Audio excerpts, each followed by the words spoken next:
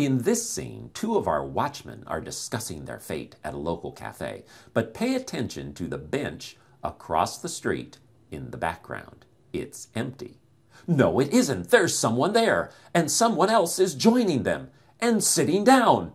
And now look, the bench is empty. These are obviously some kind of teleporting alien watchers who are watching the Watchmen. Of course, this begs the additional question, who will take on the role of the Watchmen who watch the teleporting alien watchers who are watching the Watchmen?